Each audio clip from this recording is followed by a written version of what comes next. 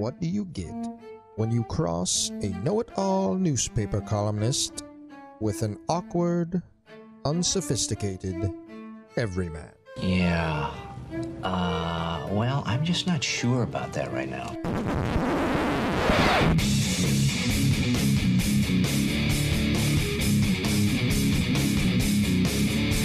Welcome to Couch and the Rube. Welcome to Couch and the Rube, presented by Pure Options, precision crafted cannabis with locations in Lansing, Detroit, Muskegon, and Mount Pleasant. Pure Options is your one-stop shop for all things cannabis. If quality means something to you, if price means something to you, if the best experience means something to you, Pure Options is your place. Go to pureoptions.com today. And when you go to a Pure Options, mention Couch and the Rube, and if you spend $50 or more, you get a free eighth of Pro-Grow with your purchase. Our Saturday morning show, also presented by our friends at Firekeepers Casino and Firekeepers iCasino and Sportsbook app. Download the app today. Bet the NCAA tournament games. Enjoy the props. Enjoy the sign-up bonuses. Enjoy the user experience. Or just swing on down to Firekeepers Casino near Battle Creek off I-94 and Dacey's Taproom and Sportsbook for the in-person sportsbook experience, which is just a really cool thing and fun thing to do.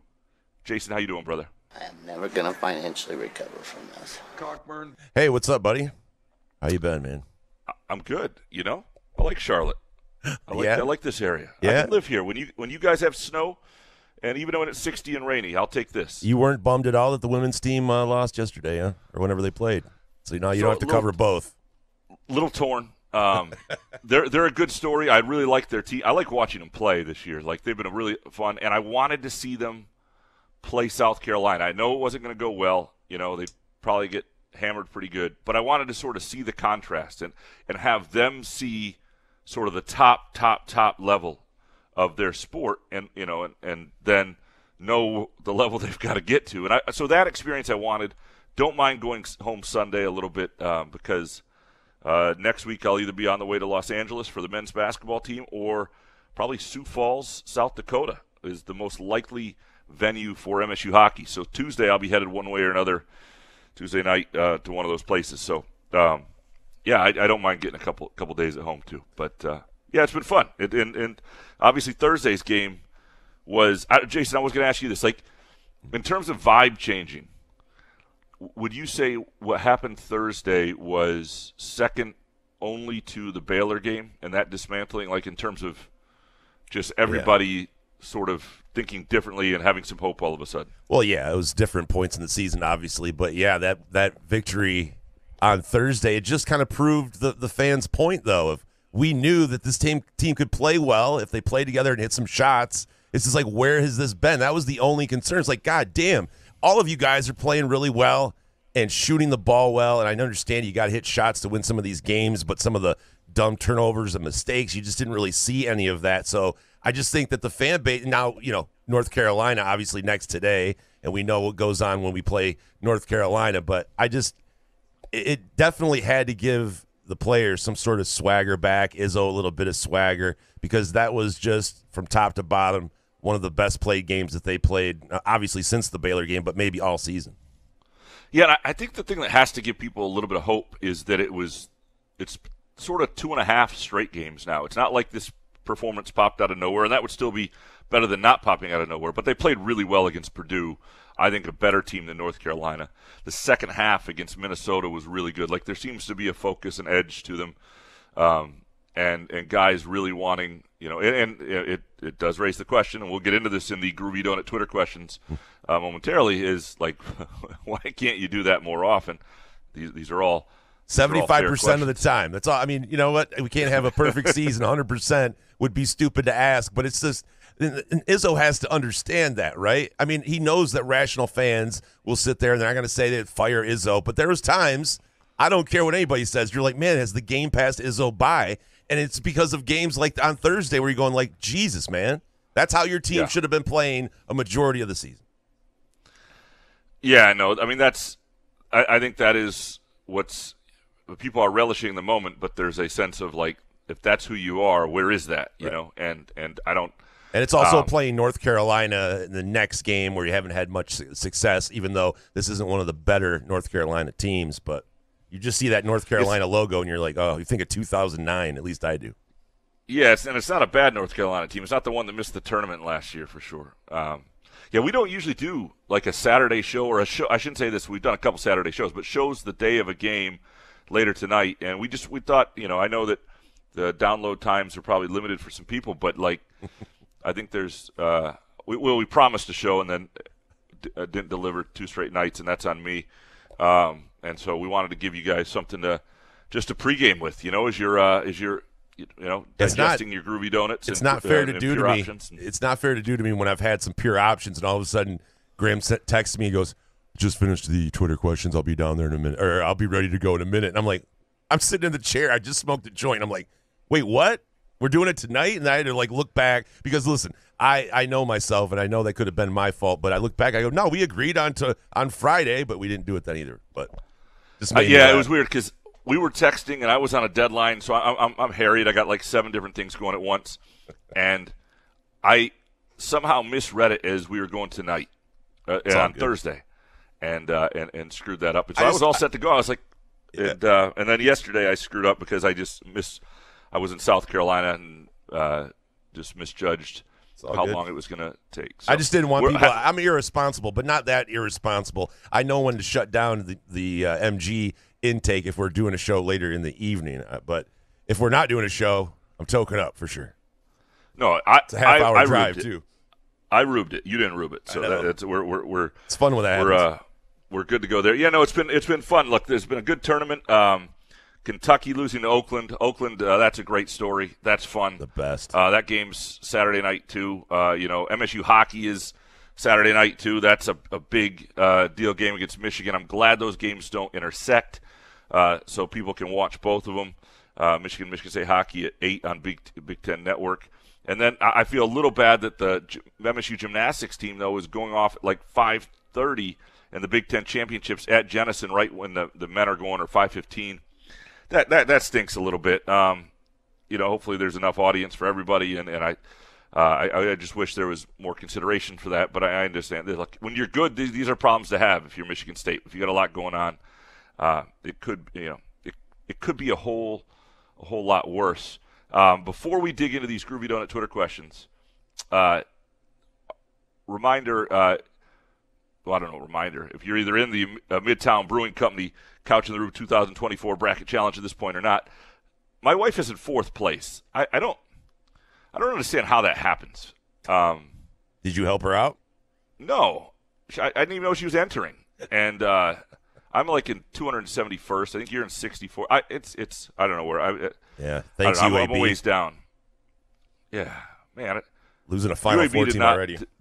Yeah, I love that. Ouch. You were so big on UAB and they're gone after round 1. Well, I wasn't too big on it, but it's a gut feel, and we always say gut feels, you got to go with it. And it's not, it wasn't the best pick, and especially in that region. Kind of dumb. But. It's a baked feel. It's a pure options, options baked feel for sure. Our sponsors fit us for a lot of reasons, and I would tell people. If you're a little nervous about tonight, there's plenty of time to get to Pure Options. Check them out. Make them part of your Saturday. Have Pure Options ready to go in case Michigan State doesn't go well. Box of Groovy Donuts. They're open till 1 p.m. on Saturdays, 7 a.m. to 1 either location, Lake Lansing Road and in Williamston. Open on Sundays as well, Thursday through Sunday. I was also decked out in my muskox flannel last night. Having a drink in Charlotte, letting the people here know, like, this is how we roll in Michigan. This is what a good-looking man looks like. So this is how we roll in Michigan. Yeah, there's. Wow, there it is. All right. Yeah. All right. Should we dive into? And by the way, if you're looking for a place to watch the games today, Midtown Brewing Company is. I think those of you who are there, the live show, understand the setup there. It is a great chill vibe, and it's not built to be a sports bar on its own because it's a great date place and got lots of character, but they've really done nice things with their TV setup. They'll have the games on, good great menu and good beer selection, including the American Stout. That's 402 South Washington Avenue in downtown Lansing. Support the people, support us, and we appreciate you for doing it. All right, you ready to dig into these Groovy Donut Twitter questions? Yeah, man, let's do it. Dominic up first. Why are we fucking like this? Where has this type of team been? And where will it be the next time it's not? Jesus, even Marty had purpose. Jackson Kohler played well, too. You hear that, Papa Kohler? He played well. Yeah, no, I saw that Jeff Kohler replied to Dominic, so I'm going to leave that alone with that. Anyway, yeah, I mean, it's a good question, and it's a fair question. I think the best answer I have for it is, number one, some players just, college basketball is hard. Some guys are where they are in their development, and a guy like Jaden Akins, who makes such a difference, when he shoots like that, and he hasn't always been able to shoot like that, and his game's still developing, and I still think there's a lot next year he could be as a sort of potential headliner, and sometimes he lets his defense get dictated by his offense, but when he is that guy, he changes them. When they're big guys, and I think those guys have developed. Jackson Kohler's, I had people sitting next to me commenting on his play. Sissoko obviously had a great day. The backdoor bounce pass from Carson Cooper was, those are all signs of development. So that's stuff that's happening in-house. But then there's Hogard. And I think Hogard's floor game was tremendous. He was just really, really good. And why he can't be that more often, I think part of it is he's not quite good enough to just take over a game at will. But I think there's some games where he's just not quite as dialed in. And he is this time of year. He's built for this tournament. Next one from Dominic Graham. Do you want to be alone with Matt Painter? We can all step outside and let you guys have a moment. Holy shit, bro. The more you push that bizarre agenda, the more I want them to once again get a fairly dick in the ass. Yeah, I'm sorry, Dominic. We just disagree. For whatever reason, I have I don't want to say a thing for Matt Painter, but I have a soft spot fit. for. Well, he makes you look like you're in good shape. Yeah, especially when I'm wearing a muskox. But I would say this. It is something about their story, the tortured nature of what's happened to that program over time and just coming up short, and I just feel for them. And whatever it is, they take a lot of shit, and I don't know what it is, but that's why. I like Matt Painter. I've had good conversations with him over the time. So yeah, it's like with Jim Delaney, who I don't like as much, and Jim Harbaugh, who I didn't like the way he treated people, like how you treat me, how you treat the people around me when I'm around you matters. I was upset with Matt Painter the way he treated the media on senior night when he made people wait like an hour and a half for a post-game interview. People were leaving. People were on deadline. That annoyed me. But most of my dealings with him have been good. Last one from Dominic Graham. What's the deal with the Illinois Cuddles, too? Every year you have an Illini Futures and have them making a deep run. Tom Snyder's not walking through that dorm room door. Enough. I love the attention to detail here. Yeah, you know what? It's just, you're right. Illinois is a team that fools you because it looks like they have the goods, right? I mean, and sometimes they don't. There's a little bit of a Brad Underwood issue perhaps there. We'll see. They're not it's interesting because, we talk about matchup proof and matchup dependent and all that stuff. Illinois is in some ways more matchup proof than a lot of teams, but they don't have great shooting. That has nothing to do with the matchup. So if they don't hit shots, they can be in trouble. And you're right, I don't trust them entirely, but I think they've got a lot of talent. Travis Mater next. Sanford had a foul called on one of the cleanest, most incredible blocks I've ever seen. History-making type play. Clearly clean upon just a second of replay. Tell me why that in 2024 we don't have a system to fix this in seconds. Coach's challenge, booth review. So what did you think of it? Did you see this play where I did the not block see it from live. behind? Yeah, I saw the highlight of it. It's ridiculous. There's a couple of those plays yesterday where the refs in the Mississippi State game for Michigan State, I felt that they let them play. Yesterday, it was just kind of like they were letting them play like 90s basketball in the NBA, and then all of a sudden, the second half they would call ticky-tack, which drives me absolutely nuts. So college refs are still ass, is what I'm trying to say. Yeah, no, it's It sucks that they don't have something. It's too much goes into these. Like, I understand there are lots of calls throughout a game that matter, but in the final 2 minutes of a game, you either ought to be able to review everything, at least in the postseason, or you ought to have the opportunity to challenge, or whatever it might be, because, like, just too much goes into it. And that's a hard, I hate when refs see things that didn't happen and anticipate things that didn't happen, and that's what this guy did, and that's a problem. But yeah, it just seems like it's an easy fix. For all the stuff we review, let's review also things that really matter. Like, this was consequent. Everybody talks, I don't want the games to be longer. You know what? I'm willing to spend an extra 30 seconds on this game to get that call right. And the other thing is, it would not have entirely fixed it for Sanford, because he was on the ground, the guy who got blocked. Sanford would have been headed the other way with the ball. Like, they would have been in transition. And if once the whistle blew, they were going to lose some of the advantage anyway. So it wasn't going to be a full correction, but at least they would have had the ball. At least it would have been a foul. Especially during the NCAA tournament, though, is when you can replay those things. You can have a committee that sits in a boardroom, and when there's a challenge call or something like that, maybe a towel challenge for coaches, and you can watch it within 30 seconds. You can see you overturn it. It should not take a whole thing where these refs have to get their headphones on and all this. No, have a committee ready to do it. I understand the refs can't get everything right. I understand that. But there's a common sense thing to it, Graham, where you and I could be sitting there, and they could show us that play, and what would we do? It would be, oh, yeah, that's a clean block. In 10 seconds, we would see the replay maybe 3 times and go, "That's a clean block. Change that call." Yeah, this was not a hard one. This is one where, and who knows? Maybe they'll. Sometimes these moments happen and it changes a rule. Yeah. Travis Maynard and Gator with this one apparently in this NIL era, and with that, all that would come with the transfer to a rival. Do you think Terrace Reed would reconsider MSU? Do you think Tom would consider a Wolverine he heavily recruited? Do you think the players would accept it? Am I nuts for wanting his big thighs on this team? Should always want big thighs on your team. I'm not talking about Michigan. I don't think it would. I don't think it happens in the Izzo era. I just don't. The thing I would want to see first is like an assistant coach.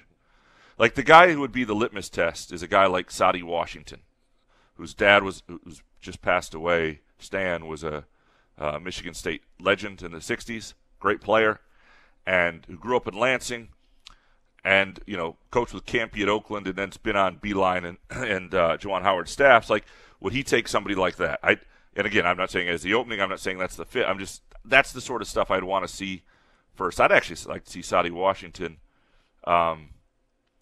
go back to Oakland, where he was dominant as the coach in waiting under Campy, and just be the guy there. I think that would be a tremendous deal. I would wish for that. I don't think, and I don't know about Terrace Reed. I don't know what's on his mind. Players might be different, but I don't know that Izzo would go there. I mean, no offense to the Oakland program, but Sadi Washington should really just go and wait for Greg Campy to retire. I mean, is it that coveted of a job? I know Campy makes $300,000, but do you want to follow a legend, especially all the pub he's getting now, which I absolutely love, but you don't want to follow Greg Campy there. Yeah, but he built that program with Campy. Like, he's responsible for a lot of it. Like, a lot of the pipeline they have, the Lansing pipeline especially, Greg Campy isn't Greg Campy without Sadi Washington. So, sure. I not in the Division I era. So, in that case, and they know each other well, and you would have to have a conversation like, how much longer are you going to do this? And if it's like 5 years, you may not do it. But if Campy's going to do it for a year or two, frankly, if I were Campy, there are 2 trains of thought. One, after this year, it will be fun to coach the next year. Like, people love you. There's some pressure off you. There's another side of me that thinks, man, this is the perfect walk-off. You just beat Kentucky, made the NCAA tournament. If you're thinking about it the next year or two, this is the time to say adios. Yeah, but Greg Campy's are rare. I mean, 40 years in the Horizon League, and with Oakland, like a lot of coaches don't have that mindset. Like, I'm going to stay and grow with this community and all that stuff. That's why it makes it so amazing that Campy's been doing it for so long. And I remember going to his basketball camps in '95. It's insane. Yeah, and what's interesting is they were on the forefront, way before the transfer portal. They were recruiting kids they couldn't get, knowing those kids were going to transfer. I remember talking to Sadi Washington about this. He would say, we look at a kid, we know we can't get out of high school. We're watching, we know he's making a bad decision on his initial place. He's not going to be happy there. We know it, and in 2 years, we'll have him.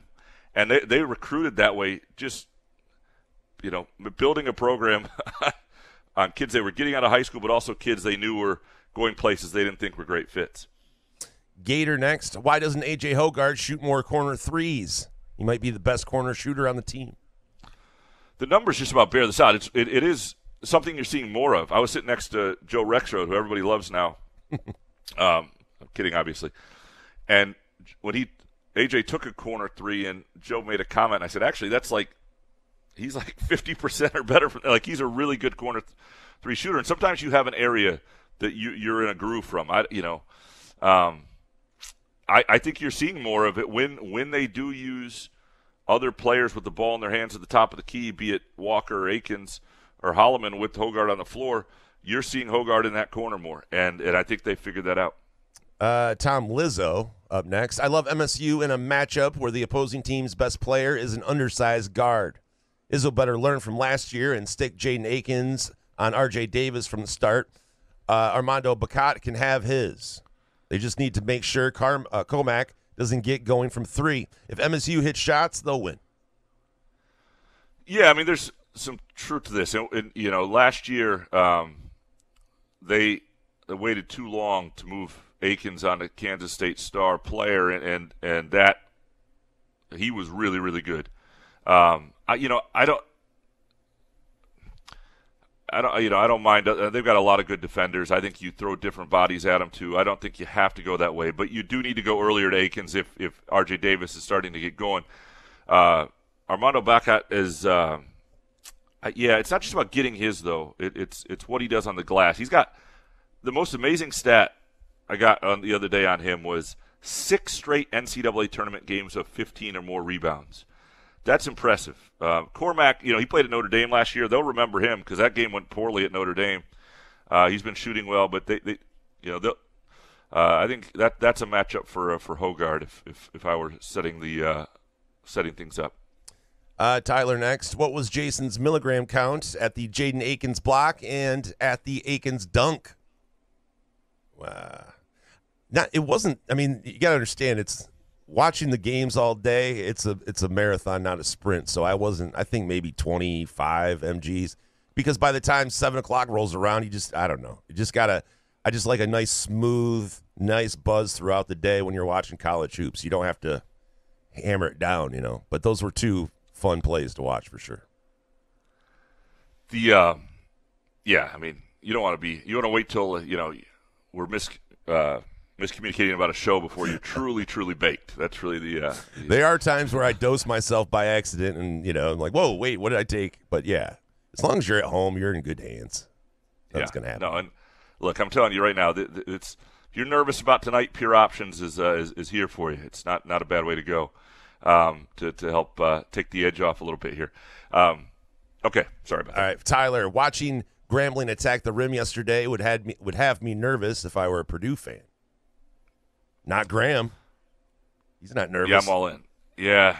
No, I mean, Purdue's beatable. I don't think they're unbeatable. It's just I hate Edie. The game I really want to see. I think they'll be fine until they get to the Final 8. I want to see them against like a Tennessee. I think that's where it gets dicey. Tyler, why am I feeling like MSU UNC is basically a toss-up? Even the opening line was only UNC -3.5. Yeah, I mean, I think it's back to that on the Firekeeper's Eye Casino and Sportsbook. Like if you think about that, and this is essentially a home game, a quasi-home game, and the 1 seed is getting 3.5 or giving 3.5 over a 9 seed, like that tells you that Vegas thinks this is an even matchup. It probably tells you where some of the money is, but I don't think people trust Carolina entirely. But you said it's almost like a home game. Is Vegas not taking any of that into account with that line? It's a good question. It seems like they should, and it seems like they're probably getting at least like 1.5 or 2. So, they're UNC they basically see as 1.5 or 2 better than MSU, which is pretty remarkable. TT up next. Does Izzo still promise get me through the first game and I'll get you through the second game? I didn't hear him say it yesterday, although I wasn't. That was just reading through some transcripts because I was in South Carolina for the women. But I I mean, that's a saying he's been pretty consistent with. And so it doesn't mean it's a promise that it'll always happen, because he's only like 2-3 in the last 5 second games of first weekends. But it's 24-7 overall. And what he means by that is, I'll really have you prepared. And I'll create advantages for you through the scouting. And that he's said that pretty much throughout his whole career. TT, what do you do with Calipari if you're Kentucky? And from Spartan Frank, has any coach in any sport done more with less as consistently as Calipari and survived over a decade?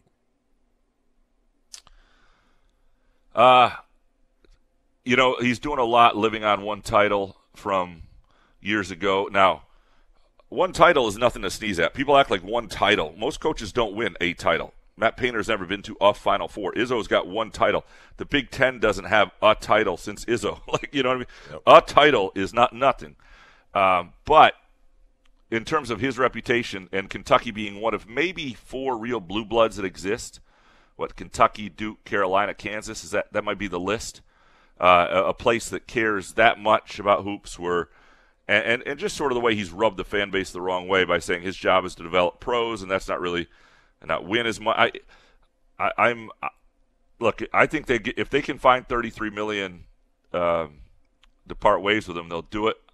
I think it's probably time, and there's enough evidence. I don't know. Would you get rid of him? I want to, and it would be hilarious if Campy ended up sending him into retirement. But I just don't. If you're Kentucky, who else are you going to get? Like, tell me. Is it going to be someone from your bloodline or something like that you're going to bring down and hope? I mean, Calipari can still get those NBA guys. And, yeah, like you said, one title at Kentucky with everything that you're given at that university is you got to go, well, he only won one title with all of those. They brag about the NBA guys and all that, and that may get you some recruits. But, I mean, to be honest, I just don't. If you're Kentucky, you got to at least let him coach one more year or something. I just don't know who else is out there.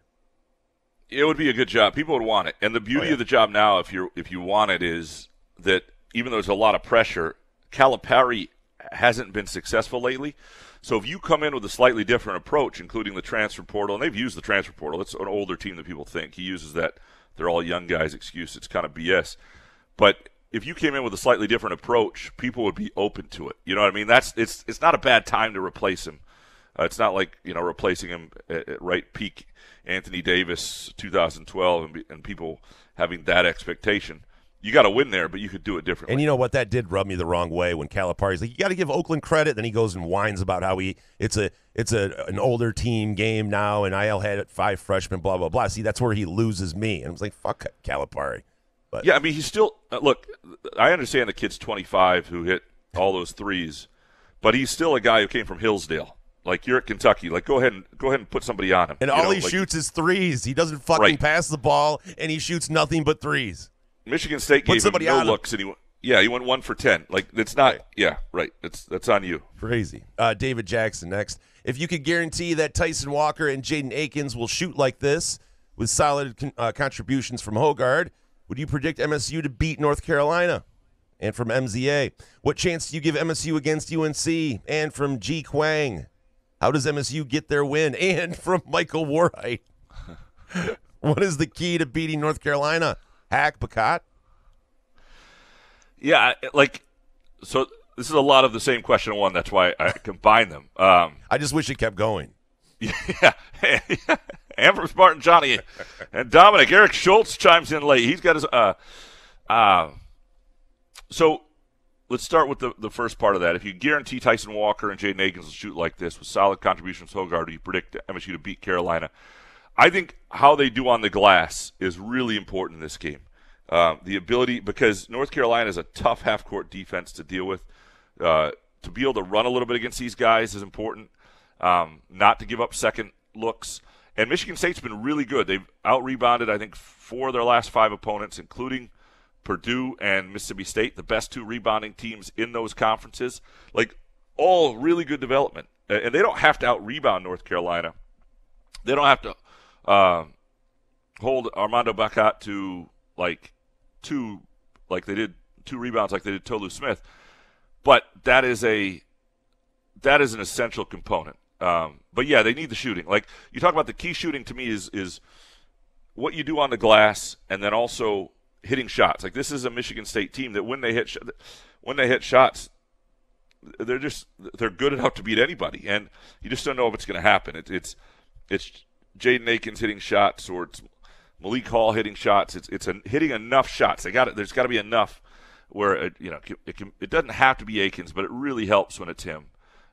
Because of his athleticism and how it seems to fuel him on the other end. I think it's rebounding and it's hitting shots. And that sounds simple, but for this MSU team, I think the defense will be there in a lot of ways. I think the compete level will be there.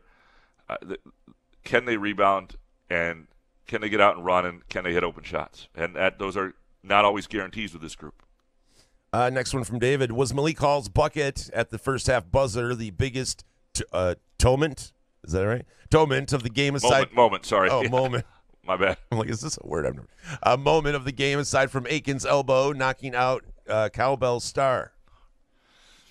Yeah, that was a pretty decisive block, and then to have his elbow hit the head. First of all, I was going to ask you this: do you think that was a foul? When I know that it's clean up top, but when you on the way down, your elbow takes out somebody in the temple. Like I was like, I don't know, maybe that is. I mean, I know it's not on the ball, but you still can't do that, right? Right. You're hitting after the fact, and I think that's one of those plays. It's a 50-50 call. If you call it either way, I don't mind that, but it's just the way that, like I said, the refs they ref the game differently in each stage of the game. First half, second half, it's just bizarre. It's like you're going to let them play or you're going to call it tight, right? Yeah, it's I didn't hate. I mean, I understand why they didn't call it because they're looking up top, and but it was it was obviously a great play. Was that was Malik Hall's bucket in the end of the first half buzzer? Though was the question. It was a huge play, and I didn't even write about this, but it was a big play. It felt like after Mississippi State had gotten a little going, it felt like Michigan State sort of recaptured a little bit of momentum. I thought that in the women's game yesterday at South Carolina. They had a couple buckets, either end of the half, end of quarter, beginning of quarter, like moments where everything was a grind for them, that kept it to within 9, kept it to within 7, and just gave a different feel going into a break or out of a break, and those things are really important sometimes. David, who had Madi Sissoko on their scorecard as MSU's best big in the last 2 games? I give Sissoko a lot of credit. I had a great conversation with him and wrote the column on him and Akins, who are roommates, the other day, and it was interesting. And there's a good piece on CBS this morning that ran on Sissoko today, but he's sitting in his locker, like sitting back, scrolling his phone. This is Sissoko, and he looked so pleased that somebody wanted to talk to him. Like I think he just thought that part of his career was over, and he's been down on himself. And look, there is no question that he has not developed as they hoped, that he has not been enough of the big man they needed this year. That's on the coaching staff, so some of his development, some of it's on him, because when you see games like this, it's like, well, wait a second, be that all the time. And he's gotten in his head, he's lost some confidence here and there, but he's been really good. And when he's doing 9 rebounds in 17 minutes, MSU will win with that Sissoko. Like they just need him to be watch film of Ben Wallace, Dennis Rodman, whatever it is, like be that guy. And they've got enough around you if they're hitting shots to win games. Isn't it too late for showing film for a senior guy or whatever? Probably. Yeah. Love you, Madi. Spartan Johnny, if Madi wants to come back. Maybe not too late. Yeah. Why wouldn't we want him riding the pine, providing depth and ready to bring it when called upon? Because we can't carry that many bigs, assuming we bring in another. Yeah, it's a good question. I think there's a chance Madi Sissoko comes back just because he may want it, and he's not somebody they don't like. And you're not building – it's different than Hogard, right? A.J. Hogard is not coming back to ride the pot. Like, if you bring A.J. Hogard back, he is your starting point guard, and they're ready to move on from that. And he's had 4 years. It's not like they're kicking him out of the program after his junior year. It's just they're saying, let's not do the extra COVID year. I don't think he wants to do that. And but Sissoko's different. He's a big man. He doesn't have to start. And I think he's probably well aware at this point that his role is not guaranteed. It is not always going to be large, but if he might want to be part of the program, you know, and he may, you know, we'll see. He may also want to go someplace where he can play more. I'll be very curious what he does, but MSU has been home to him in a lot of ways, different than other players in the last 4 years. So that'll be a conversation that's and getting Sissoko back does not preclude you and should not preclude you from addressing the position in the offseason beyond him. Spartan Johnny, North Carolina -3.5. Hammer it and be happy if MSU wins and be financially better off if they lose. No, don't do it. Yeah, because what if North Carolina wins by 2? Either then way. You've lost and you're annoyed. Yeah.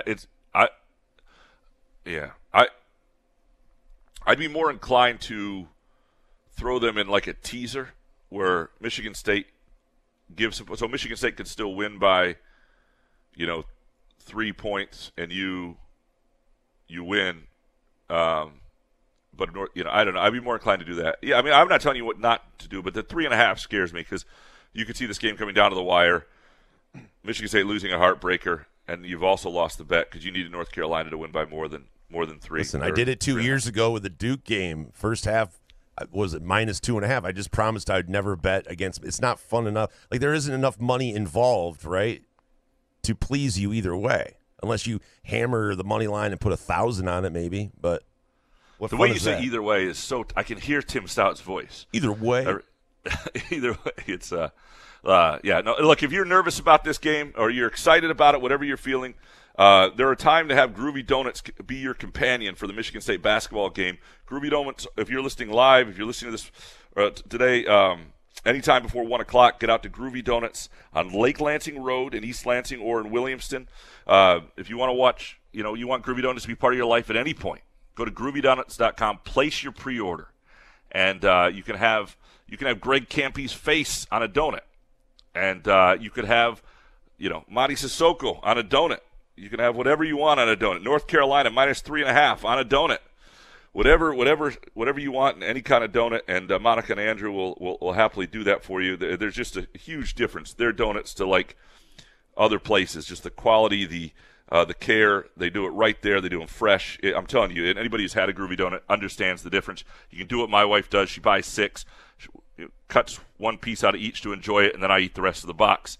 And it's a win-win for everybody. Again, groovydonuts.com. Place your order today.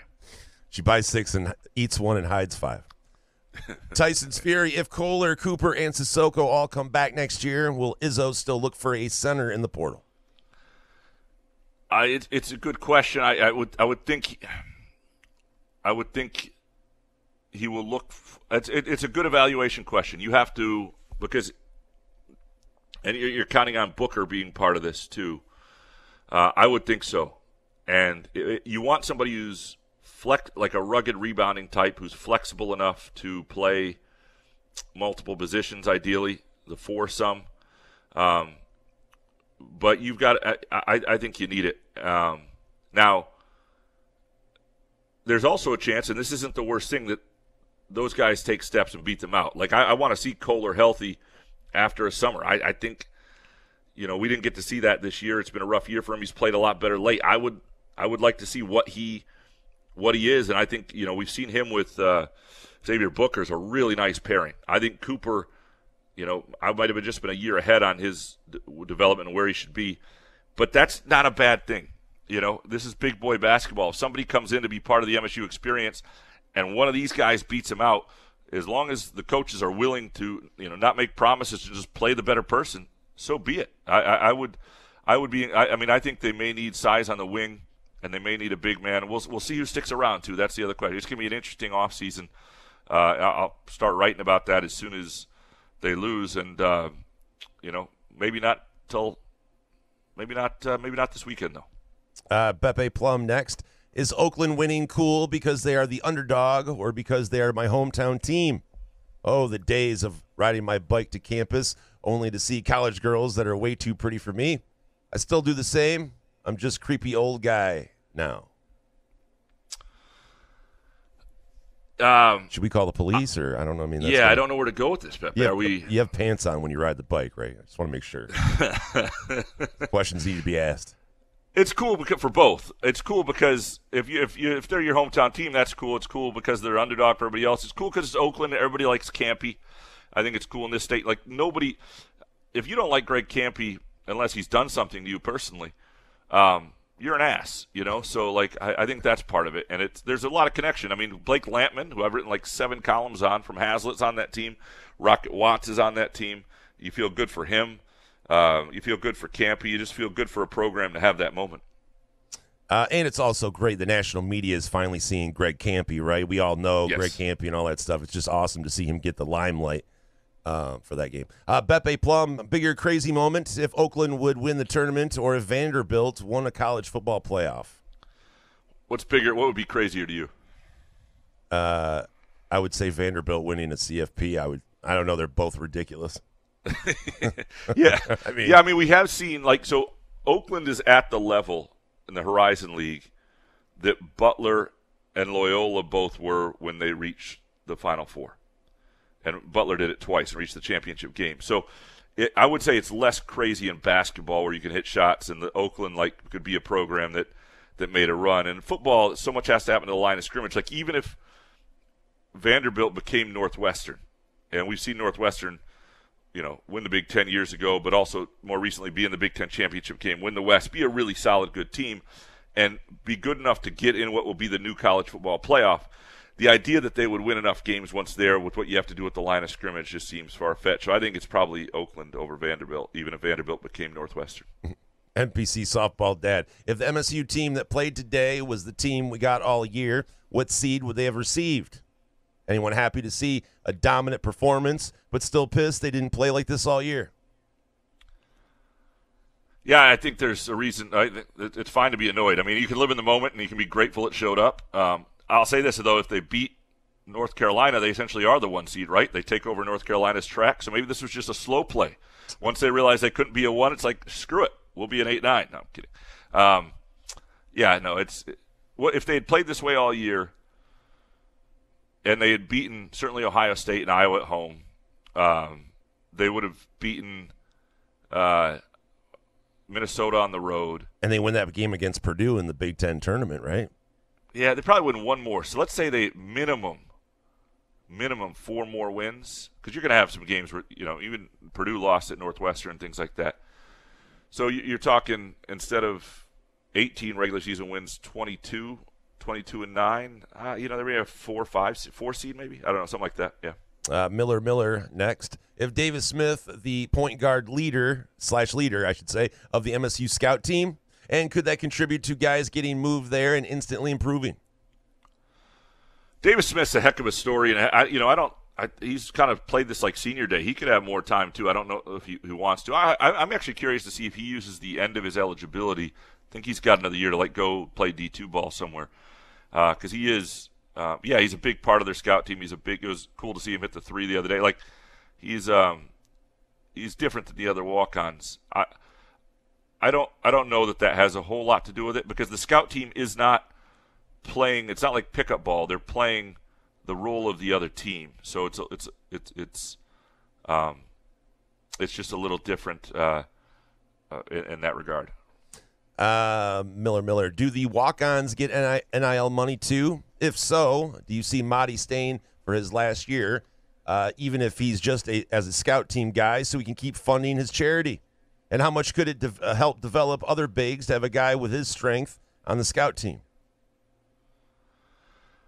It's a good. I mean, the charity component's interesting, and in the NIL. I mean, that's true. Like, that does help him fund that school, and I think that he's got people trying to make sure that's sustainable. But what's also weird is if they just went through This is Sparta instead of SD4L with the charitable component and the tax situation they've set up. Like, they have international athletes. He could actually be getting his money if they had gone through This is Sparta. I do not understand. I don't get it. I don't get really why they've done that. But yeah, that's a good point. And I do think Sissoko could have value on a roster. I'm not saying he isn't. You have to be past the point where you count on him. I think that's important. And so we'll see whether. But what if he plays well against North Carolina? Michigan State moves on, and Marty keeps showing these glimpses or whatever. You know what I mean? Like, that's why it's just so bizarre to me. Well, and then it gets interesting because the next, the person you're trying to recruit, if you do want to add to that position, might look at it and go, I don't know if he's staying. If he's staying, if I can win that job, and does it get harder? These are. It's a good. I still don't think you can trust it because he's had enough time to prove it. Like, even if and there are so many limitations to his game, even when he's really good as a rebounder, I still don't know that he's a starting big in the Big Ten. I still think if you told me that Mady Sissoko was going to be an impact player for a year, playing 15 minutes a game, I could buy it. I think he could have that impact. I do not think. I really don't know that it works anymore to trust him to be your guy. I think we're just beyond that point, and if he were to somehow win the job, then so be it. Gary Libka next. Am I correct in my assertion that Coach Izzo has never defeated a number 1 seed in the round of 32? Somebody called Jack Ebling. Yeah, I don't believe he has. No, right. So this would be new in that sense.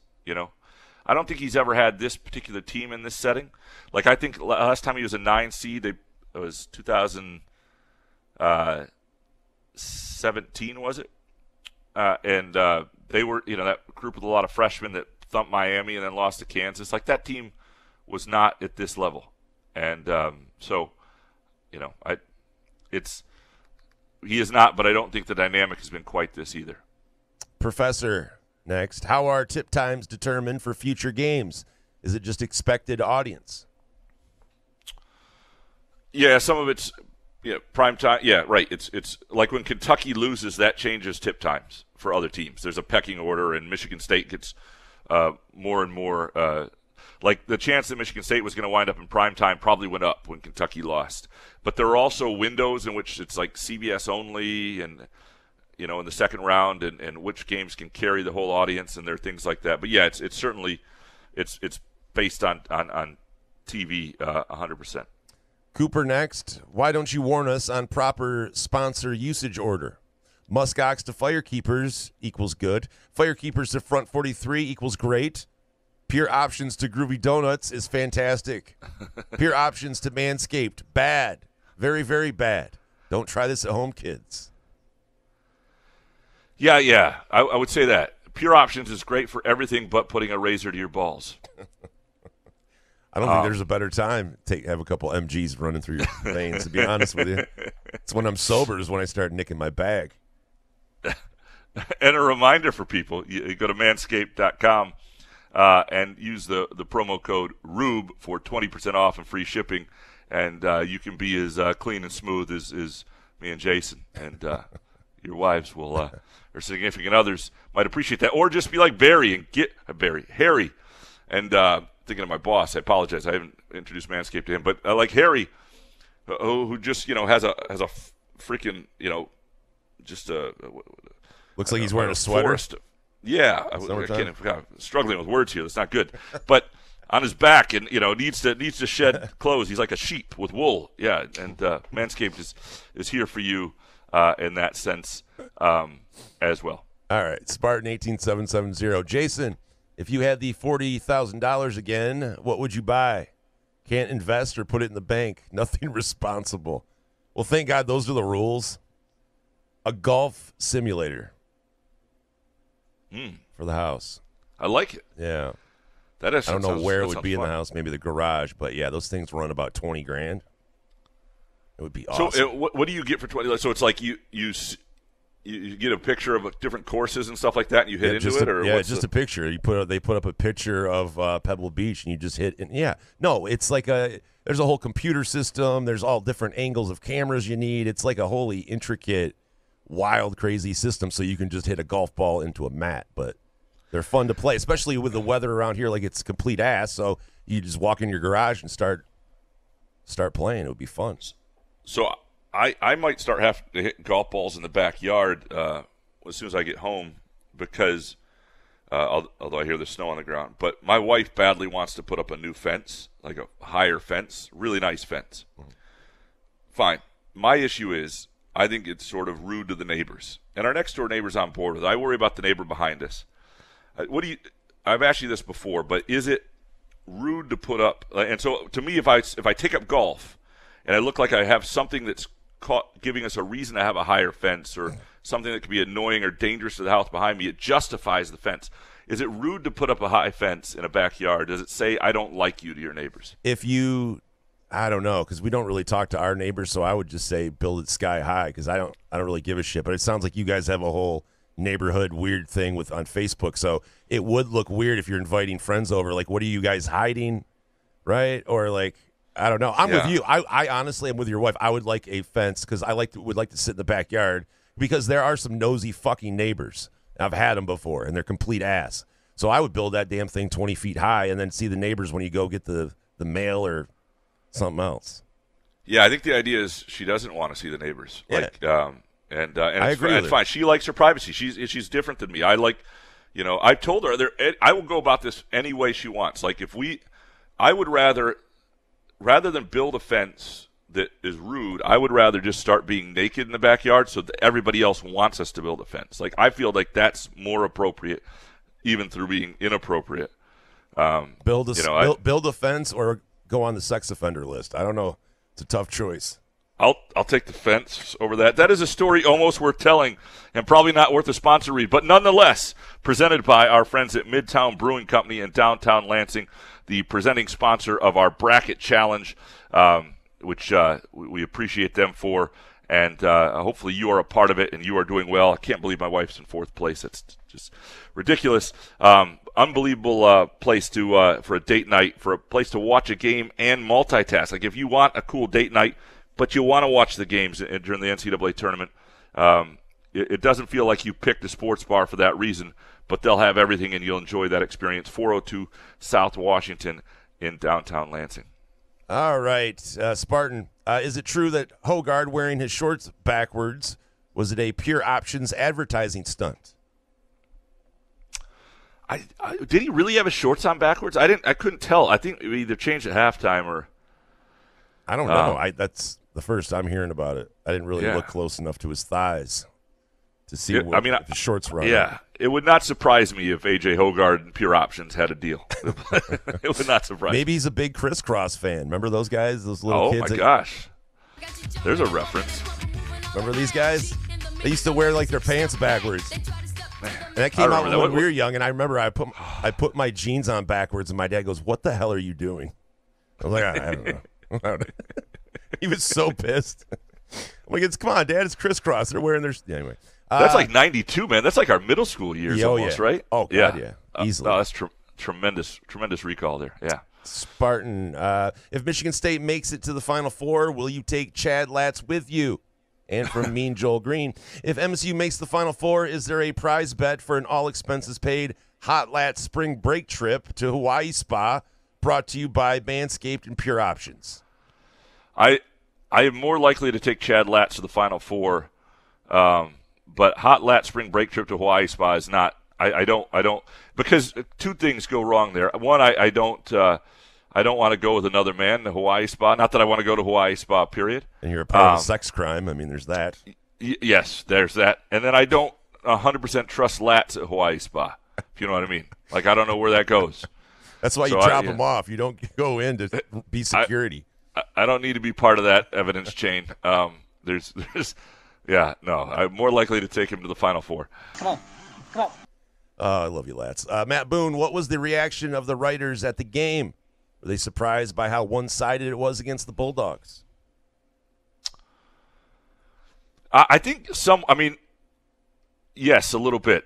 I think even Justin Frommer, who covered Mississippi State, watched Michigan State all year. And Rexroad, who saw the game against Tennessee, but pretty early on you could tell it. And then people have seen it a lot, know they have this propensity to do this in the postseason. They have this in them, and or they saw the Baylor game.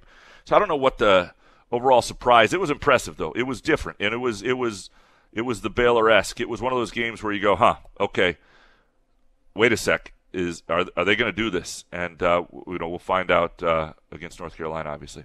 Grob, next, I want to hear Jason do some Tim Stout impersonations about the game.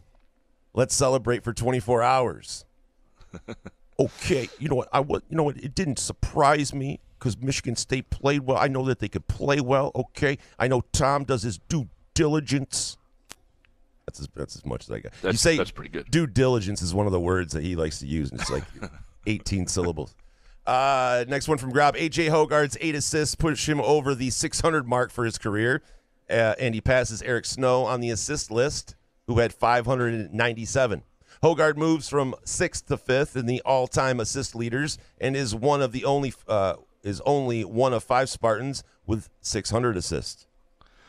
So the question here, I guess, is Hogarth underrated, underappreciated? To me, like, the frustrating part of Hogarth is nobody's doubting he has some ability and that he can be great in moments. And one of his best bets is if you can get an alternative line someplace on, plus 8, 8 plus assists. He had it the other day.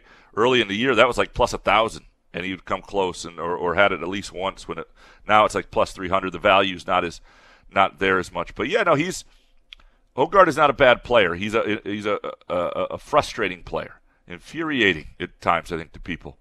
But there have been many worse point guards. It's just that and I still do wonder if they had more of a ready-made center this year and more of a complete team, how much more they would have won and how different we would think of A.J. Hogarth. Let's take a really quick break.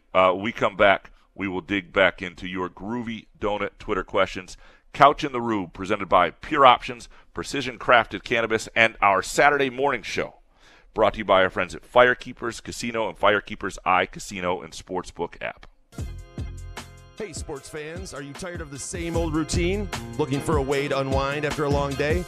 Look no further than Pure Options, the premier destination for all of your cannabis needs in Lansing, Detroit, Muskegon, and Mount Pleasant. Whether you're cheering for the Lions, Spartans, or the Wolverines, Pure Options has everything you need to elevate your game day experience. And here's the best part. Mention Couch in the Rube when you visit Pure Options and get a free GoPro 8 with a $50 purchase. It's our way of saying thank you for being a loyal listener. Swing by Pure Options today and elevate your cannabis experience to a whole new level. Firekeepers Online Casino and Sportsbook is the site to play from your phone, tablet, or laptop. Get in on all the football action with pre- and in-game wagering. There's showdowns every week in football that you can't miss. Plus, the college and pro hoops are red hot, and the pucks are cool. Get your first casino deposit and sports wager matched up to $500 each. Terms and conditions apply. Must be 21 or older and located in Michigan. Gambling problem? Call the Michigan Problem Gambling Helpline at 1-800-270-7117. Where else can you cheer on your team? Enjoy a mouth-watering burger or savory sushi. Sip on handcrafted cocktails or one of 46 beers on tap. Take your game day or date night to Cask & Company Kitchen Bar or Front 43 Neighborhood Pub near Frandor. 2 amazing places with 1 awesome blended modern American Asian menu. Catch the game on one of 30 60-inch TVs or stop in for the all-you-can-eat lunch buffet. Enjoy happy hour or elevate your night out at Cask & Company or Front 43 on East Saginaw in Lansing. Ever wonder how comfortable you can be and how good you can look? Put on a Muskox flannel and find out. Muskox has new arrivals for this fall, including the Caper Green Grand Flannel, which even makes couch look good. Muskox is a Detroit-based flannel company that creates soft and durable flannels made to last a lifetime. They become a great partner with Couch in the Rube, not just because they make us look good and feel good, but because they're good people too, and a socially conscious company. For every $100 purchase, $10 is donated to the Alaska Wildlife Conservation. Muskox flannels are designed with 100% cotton that is ethically sourced and double brushed for softness. Feel the quality and comfort of a Muskox flannel by ordering at GoMuskox.com, where Couch in the Rube listeners can enjoy $15 off their flannel purchase with the promo code HOFF. Find Couch in the Rube podcasts on Spreaker, iTunes, iHeartRadio, Spotify, YouTube, Facebook, Google Podcasts, CastBox, and the Rube's favorite podcast addict.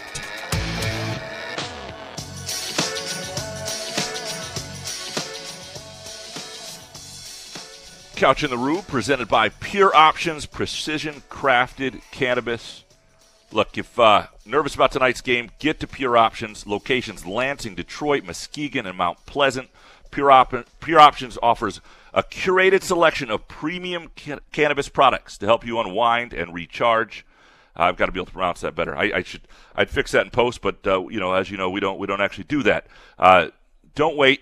Try it today, and again, let them know we sent you. $50 or more on a purchase, you get a free eighth of ProGrow, a terrific Pure Options in-house brand.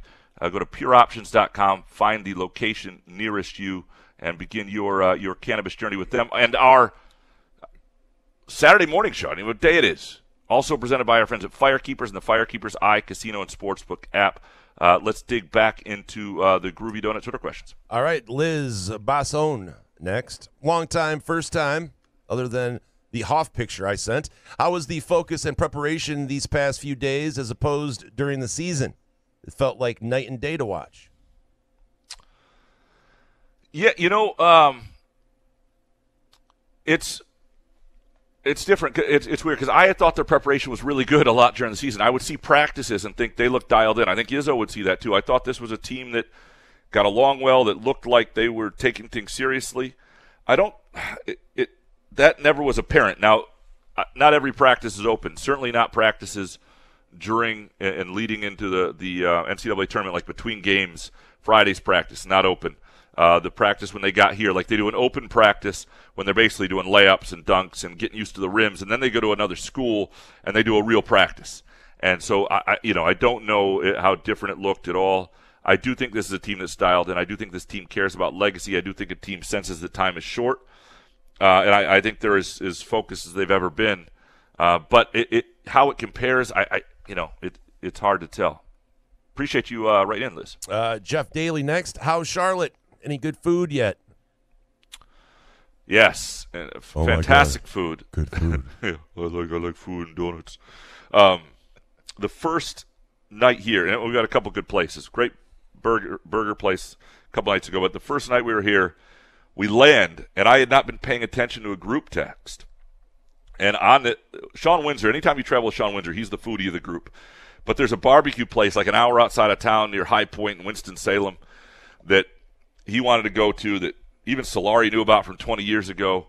Just old school place. And we drove up before we even came to the hotel, an hour first night, had a great evening, and had some of the best barbecue, best pecan pie, best lemon meringue pie. I ate a lot, and naturally. And, it was fantastic. You know who else has really good pies, though? Midtown Brewing Company, 402 South Washington Avenue in downtown Lansing. They put some of their pies on Facebook. Their desserts are outstanding, out of this world, really worth trying sometime.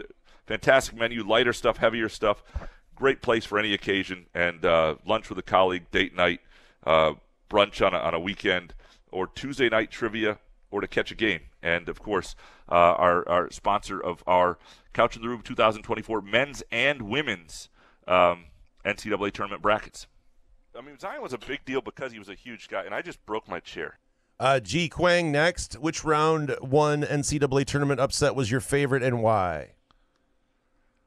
Should be easy. It's Oakland. Oh, yeah. Yeah.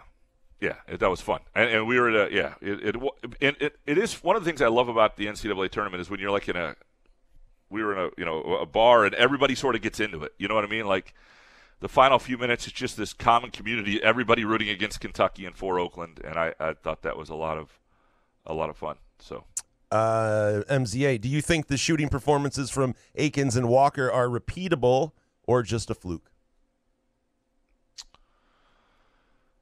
They're repeatable. It's just what you can't trust it, and I do think this is an opportunity with Akins, especially, to start to take steps toward the player he can be consistent. Like if he can have a tournament run, we saw it with Darrell Summers or whatever, but to be the guy that I think he needs to come back. I think he needs to have a good year, and I think he probably knows it, but. Because he's not ready for the NBA. He just hasn't been good enough this year, hasn't been consistent enough, isn't big enough based on the player he's been. But he can also show them that he might be somebody who can step into a headlining role and we've seen people take that jump, and an NCAA tournament's a really good place to start doing that. I think he's pretty locked in. The key for him, he didn't even shoot out of this world in the last game. It's that hustle. It's that attacking the rim. It's that aggressiveness, as he called it, his relentless, fucking the Mel Tucker relentlessness. And so, yeah, I think that part is repeatable. And if he does that, even if he doesn't shoot out of this world, that makes a big difference. MZA, if you had to guess which big does MSU get in the portal? I have no idea. I really don't. I mean, I don't. I wonder how much they're even looking at it yet. I know some guys, the kid from Stanford looks impressive and just went in the portal, but I hate that the portal's already open. I think it's dumb. Like, I understand you should have a roster staff big enough to handle all this, and in football you got to handle all of it in December. And the NCAA tournament is just something special, and I'm glad that nobody's talking about the portal after the first couple of days once the tournament started. Wait until you're done. If a kid is too antsy to wait for that, then so be it. But I would. But that said, because I think you need to have a full evaluation of your own roster. I mean, you should know what you think you need, but you want to watch the NCAA tournament. You want to know who you think's coming back, and you don't know that yet because that changes who you need in the portal and how they all fit in roster construction. The portal should not open until after the season. It's asinine. There's so many people that make dumb decisions in high-ranking college athletics. There is no good reason for that portal to be open. It's remarkable that it is. Chris Eastlick next. North Carolina is going to shoot 70% from beyond the arc against us, aren't they? They've not been great, so they probably will. I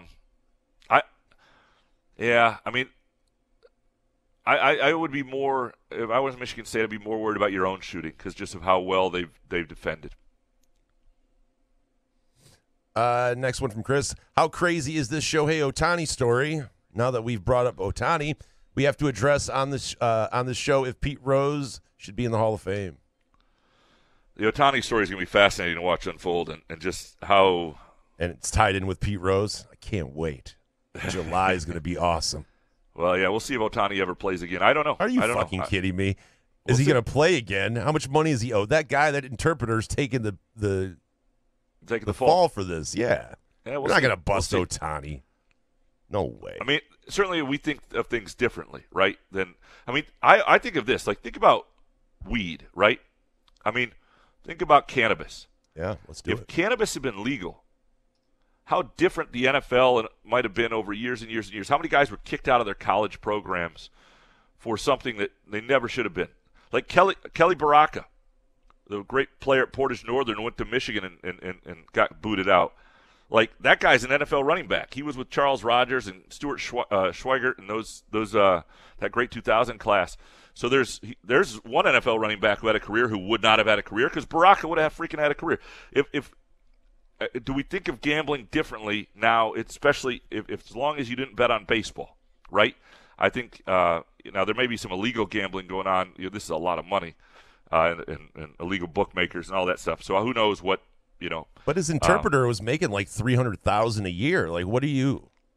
I understand maybe sprinkling around, maybe some bets, but I don't know. I feel if I'm making that money and there's so much with this gambling thing, I'm just staying so far away from it. Like, I love gambling, but for that kind of gig. If I'm making $300K a year, I'm very. If I'm Shohei Ohtani's interpreter, I'm very careful about this. That's the other thing. Let's be smarter. Yeah. Next one from Chris. Or as nice and open as Izzo is to the media, why does the same media seem to always want to play gotcha with him? Whether it's his recent quote or when he yells at a player. Not referring to you or your colleagues, Graham. There is an element to me that, like, he's so accessible that, the question you ask him at the NCAA tournament, and it's easier to do it there. You could always probably get him on the phone or get him during the season or whatever, So, it is. There is a level of gotcha with him. And part of it is he's not fluent in English, and he's not a great communicator. He stumbles through things sometimes. And that leads to these, like, I speak Izzo-ese at this point, for better or worse. I sometimes understand exactly what he means, but then I'll look at a transcript and go, I can see how that's a little confusing. But that's part of his, one of Izzo's hardest things for people to interpret is he doesn't usually say on or off the record. He changes his tone and voice sometimes. He expects you to know. Like, at some point, I'm surprised he hasn't gotten burned by that. Now, he's a little better at it than he used to be, but when he used to do more roundtables. But you just sort of realize, and technically, ethically, you could burn him once, but then he'd never talk to you again. So you have to be able to interpret Izzo-E's. Cara Lee up next. When you ask for some Hoff and then Jason yells Hoff, is he alerting someone else to turn on the Hoff? Or does Jason turn the music on himself? Appreciate you, Cara. That would be amazing if we just had one person or an intern here just to hit Hoff. That's all they did. Yeah. You're the guy. I'm the guy. It's just more of yelling to give me – I feel like it gives me another second to reach over, grab the mouse, and then hit it if I yell Hoff. I don't know. This is 100% a two-man operation here. Yeah. And there's no explanation for a lot of it. Like people at the end of the show when I go, yeah, man, when you say good show, I don't know where that came from. We've just been doing it. There's no rhyme or reason to this shit. And now we have to. Like, if I don't say it, it's like me not telling my wife I love her at the end of a conversation. Like, I don't feel right. Like, the show didn't end well. It throws me off course. I know. Well, you've done it a couple times, and I'm sitting there, and I look at the mic to close it off. I'm like, I guess we're not doing it today. Gavin, why does this feel exactly like last year's run for this MSU team, and why am I opening myself up to get hurt again? Because you are an MSU fan, you love MSU, and that's part of the fun of sports. There is an element of last year because it's the same guys, and you're always going to do this because now you're a student there too. This is your team. This is your school. This is part of it. There will be other teams that frustrate you. You'll be all in, and it's just hard to say, okay. Like I all the people didn't want MSU to make the NCAA tournament. I think that's a pretty small faction. It's James Edwards and like 6 of his buddies, but if you would have missed out on that Thursday game. Like, that's an incredible. Even before that game, though, Graham, like waiting for the brackets to be announced and all of that, it had to have changed a lot of people's tune on missing that thing. It did for me. 100%. Yeah. Gavin, obviously it was a great season for the MSU women's team, but am I wrong for feeling like they underachieved with the last 2 games of the season? Well, what happened the last 2 games of the season was you really saw teams when they get scouted and they had a real problem at center. When you look at their roster, and this is a little bit due to injuries, some of it's just who they had, inherited, and they know they've got to address that this offseason. They don't have anybody in their playing rotation who isn't either a guard or guard/forward. And, they've got Tori Osmond, who was recruited as a point guard, and that's part of the story I wrote today, playing some center.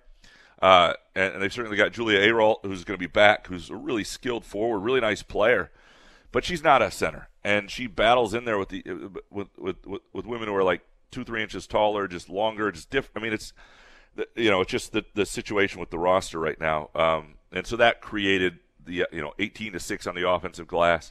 I think some of their limitations caught up with them, whereas during the year they really maximized who they were. But I think also we saw a little bit of what we liked about them, right? They were a team that did not give in, did not give up, was feisty, was together, played real team basketball in terms of hunting for a shot even when they weren't falling. It's frustrating, I think, as yesterday's game was, and I really enjoy the way they compete, the way they get after it defensively, the way they get their hands in passing lanes and steal and rip the ball away. They are an entertaining style and team to watch, and I think that will prevail and continue. But, yeah, there's no doubt their limitations caught up with them, and I think they were even greater than you get to the NCAA tournament and you see the flaws of North Carolina, but then North Carolina also has size, and size could really hurt this MSU team when you had a good coach to couple with it. Gavin, lastly with this one, it feels like everything's setting up easily for UConn to repeat as national champs. What are some teams that could truly change that narrative? Yeah, all the ones, I would say Houston, especially Purdue, especially Tennessee, I'm really intrigued about. Arizona, those are the teams. Now, UConn's got, Auburn potentially in the second round or third round. That is the game, right? Is Auburn or? Auburn's out. Auburn's out? Mm-hmm. I should pay attention to these things. We'll fix that in post. There's no chance anybody beats UConn. It is just UConn's path all the way. Jesus, I can't believe you couldn't hear Bruce Pearl yelling from the Carolinas there? So here's one of the interesting things. When you cover a women's tournament, you are covering a women's tournament. Like all the TVs in the press room, and I was there all day yesterday, are all on the women's. It's like the men's tournament does not exist. So I was, and all the score updates, women's tournaments. Like I was really in the dark focusing on it, and I feel a little in the dark about yesterday's results right now. But what does that tell you about women's hoops, though? They think so. I mean, come on. Why can't you put on? You're worried that it's going to take away people's eyeballs? Yeah, I don't know. Yeah, there is a little insecurity in that. That's fair. Yeah, Yep. David Zondi next. Why does the SEC doofus Greg Skanky talk about college basketball, particularly wanting more teams in the tourney? I mean, the basketball teams in his conference all really suck. Yeah, I mean it's been hilarious what's happened because he's been the biggest jackass and proponent of expanding or fucking with the tournament and adding more at-larges for big conferences, and then the SEC is just, other than like Tennessee, is shit the bed here. So yeah, it's been fun to watch. I wish the counter was this. Too many people are like, oh no, let's hold what we have. The best way to me to make sure we hold on to what we have is counter proposal something extreme the other way. Now screw it. No more than 2 bids a conference or 3 bids a conference. Let's do that. Let's get more mid-majors. It's very clear when you watch James Madison, which we haven't even talked about. Like that, James Madison lost to Michigan State, maybe their 5th best result of the year. Think about that. Think about what you saw from James Madison against Wisconsin. If you knew that's who they were in that first game, how that changes the way we see this Michigan State team. And this Michigan State team had to go 1 for 20 for 3, even to lose in overtime to them. Now, again, at home, so that changes things a little bit. But what we've seen from Oakland, what we've seen from Indiana State in the NIT, like it is just so obvious that good teams in mid-major are better than most middling teams in high major leagues. That may not be the case always. Michigan State's one of those underachieving teams that focuses. Michigan State is the anomaly. But there's so many teams. It's ridiculous that administrators think this. I don't think they do. I think they're greedy or they're stupid. The world is better off without Greg Sankey in college sports. I am a firm believer of that right now. Maybe Tony Petitti. All eyes are on you, bub. He's got a stupid-looking face. Nate C., this Saturday was made for interns. You know you'd rather go to the hockey game, Graham. Make the basketball game some kids' lucky break. I did want to go to the hockey game, and it's one of those things where, like, if you had told me what are 2 events more than anything you'd like to cover in one year, a second-round NCAA tournament game versus 1 seed North Carolina would be up there. A Michigan State hockey game against Michigan in the Big Ten tournament championship, an atmosphere and setting that hasn't existed in 15 years. I don't know when the last time it felt like that. Would be at the very top. Like, it sucks that they're on the same day and they're in different towns, and I can't do both. I want to be there tonight, and I wish I could, and I'll be watching on my phone, and I'm not. Yeah, it's a huge deal, and in East Lansing in that hockey game, and I'm glad they're not at the same exact time, so that people can you can relax, get your groovy donuts, get your pure options, go basketball to hockey back to back, and hopefully by 10:30 you're not needing to be so deep in pure options or eating through a box of donuts just to make your feelings feel better. Jimbo Jones, where was this MSU team all year? I think this should have went with the 7 people that asked the same thing. Yeah, I thought I did actually. At Jimbo Jones, Jim. Jim, I don't know. It's a good question. Non-existent. Some of it I think is development. Guys like Xavier Booker becoming plus players, Jackson Kohler becoming better. But why Sissoko now looks like he did against Kansas a year ago, but nothing in between. Sissoko it's weird because he is very limited. But if he was just the uber aggressive player and who he is all the time, his story would be very different. Andrew Gauthier, where was this version of Mahdi all season? Seriously, if he rebounded like this all year, we wouldn't have said shit about the center position. 100%, Andrew. I mean, you would have said shit because there's still frustrating moments, but there would have been an acceptance of, okay, he's limited and there are limitations because offensively he'd still have some issues. But if he was, he out-rebounded a great rebounder 9-2 the other day. There's no doubt it would have changed the narrative. Next one from Andrew. Is this the weakest North Carolina team the Spartans have met in the tourney? We always seem to catch them when they're a buzzsaw. Doesn't seem that way this season. I don't, it's a good question. They're certainly not 2009 North Carolina and 2007 North Carolina they faced. That was like a 1-8 or 1-9 game. I'm trying to think. The team that faced Carolina in the NCAA tournament in 2005, that Michigan State team might have had a chance of Allen Anderson and healthy. It's hard for me to know, but yeah, I think this might be. Can't think of everybody they faced, but this might be certainly the best matchup for Michigan State in that setting. If Michigan State does win, and you're looking to celebrate, speaking of Andrew Gauthier, Groovy Donuts, groovydonuts.com. You can do a special order. Michigan State, you can do Michigan State's whole roster by number, by face. Face is a little difficult, don't act, but they'll taste just as good, whatever you do. And by jersey, go to groovydonuts.com or swing by either location, 7 a.m. to 1 p.m. Thursday through Sunday on East Lansing on Lake Lansing Road and also in Williamston. Captain Spartan next. Is Izzo the best coach of all time if he wins the championship this year? Top 5? No.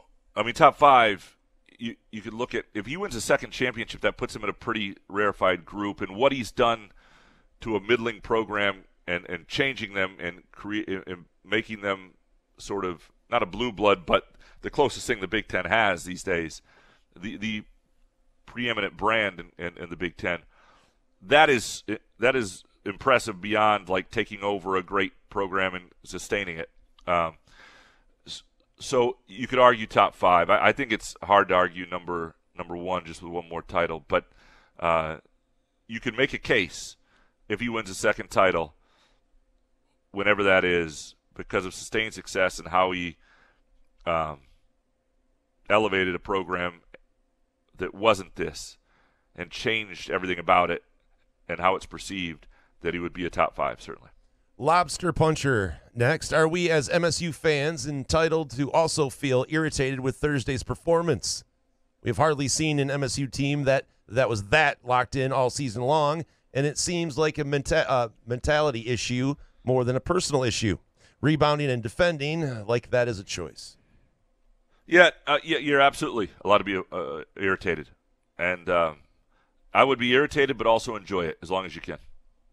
Amon Sinner next. Carson Cooper is showing elite court awareness and already is always looking to dish out of the post for open threes. Only problem is that all he can do offensively. It's all he can do offensively. Teams don't have to collapse on him. Graham, how many points per game does he need next year for his passing to be a true threat? 0 in some ways because teams do guard him. I mean, but I know what you mean. I think what he needs to develop is a little bit of a consistent jump hook. Doesn't have to be fancy 6'11", but just a little bit something that you can go to him in certain matchups, and he's a threat, and he's a 7-8 point a game guy if he's a starter. Now we'll see who they bring in and what his minutes are and what his development is. Because there is a risk just running it back with these guys. I sense they will. I think they'll. Because if it happens again, it's really just on you. And you have a team next year, just like this team had a lot of seniors that you may not get the most out of because you didn't have the bigs at the level you needed for a long time. Next year, you may have Xavier Booker, who could be, probably one more year, and then he's a pro. You got to take advantage of that, right? So you got to have the right people around him and figure out what that is. Some dude, can you change the Manscaped promo code to Rubes Pubes? It's not a bad idea if I had thought about it. I didn't want it to be too long for people because then is there an apostrophe before the S? I had lots of good ideas, but you don't want it to be too complex because then people screw it up. You want to keep it RUBE, you don't want Therese, thank heavens. That could have been one good. You don't want to do that, but Rubes Pubes is not bad. Some dude, what were pre-tournament odds on Morehead State gobbling on Longwood in the championship game? Nice. 1,000,000 to 1. A zillion to 1. Yeah. Some dude, Couch, at what point did you realize the Spartans would win? They came in play from the jump, or still don't trust? I don't trust them moving forward, but I think it was the beginning of the second half when they stayed in control. And, I thought the matchup was going their way, but when they really got a handle on Josh Hubbard and in that second half, that's when I thought they had it. Shep, Graham, on a scale of ass to proud to be an American, how well does Rex Rode know ball? Oh, he knows ball. Rex Rhode's a hooper. And he does. The problem, I think a lot of people think this because of what he thought after the sort of his prediction of Mississippi State beating Michigan State. And look, we all become prisoners of one thing we see. And he does not see Michigan State every day. He does not see Mississippi State every day. He saw Mississippi State, Tennessee. And I think Mississippi State was great that day. And so they beat him by 17. I can understand having that impact you. Oh, God. And I'm proud to be an American where at least I know I'm free. Ugh. God, my neck gets tight when I hear that song. And again, it's not the lyrics. It's the tone. It's the I'm joking. I'm like literally choking on Lee Greenwood's lyric And I tune. won't forget Oh, the God. man who died, who gave that right to me, and I'm glad.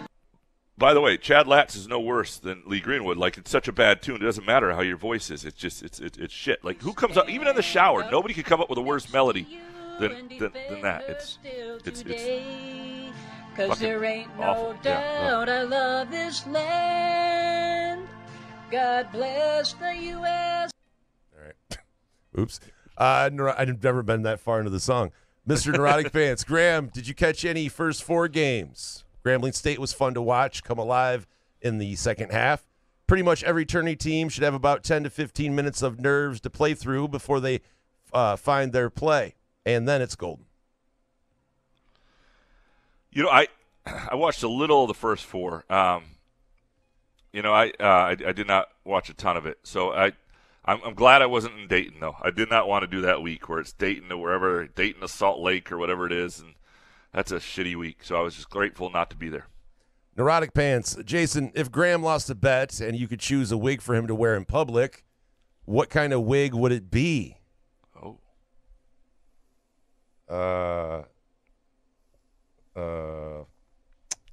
A wig of like George Blaha.